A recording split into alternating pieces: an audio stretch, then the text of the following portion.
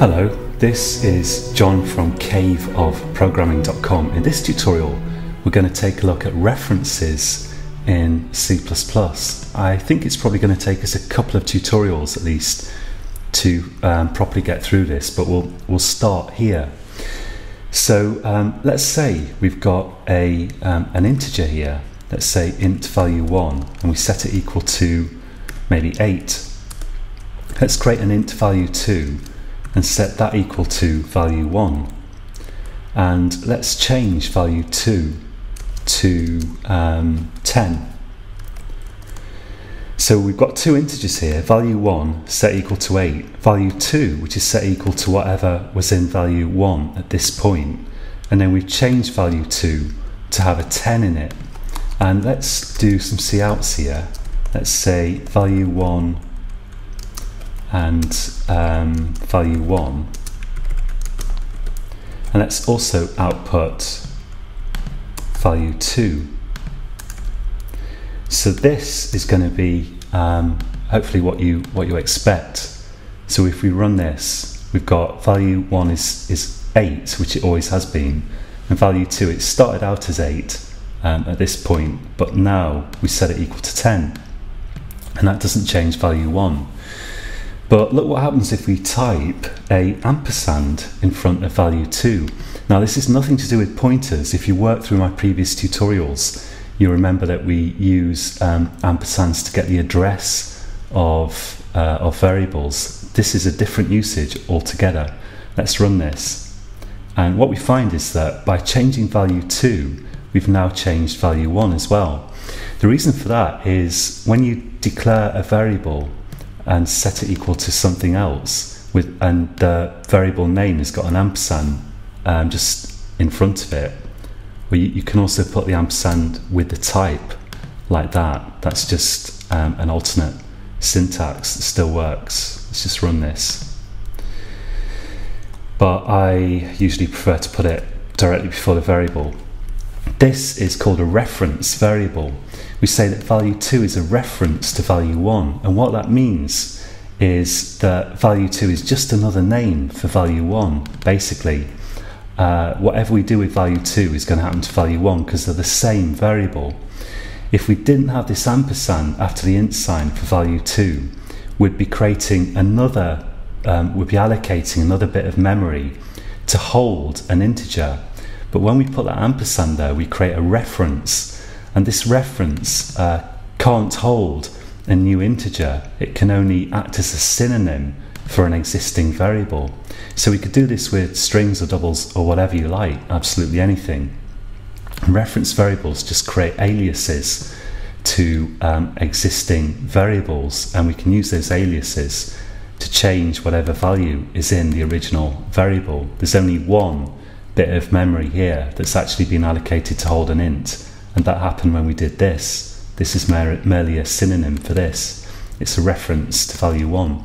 Now that can be particularly useful when you want to create a function that changes the value of something, and for some reason you don't want to just use a return value there. So let's say we've got a function here.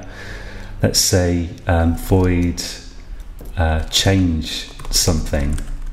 Let's make it take we'll have a string, let's say string. In fact, no, on second thoughts, let's not do that. Let's have a double. Let's say double value. And in there, I'm going to do value equals 123.4. So now down here, let's create a double. So double, I'll call it value again, and bear in mind that this value and this value are not the same thing, they're two different variables. Let's set that equal to 4.321. Let's call change something value, and let's do cout on value like this. So let's run this and see what happens. So it says that value here is equal to 4.321.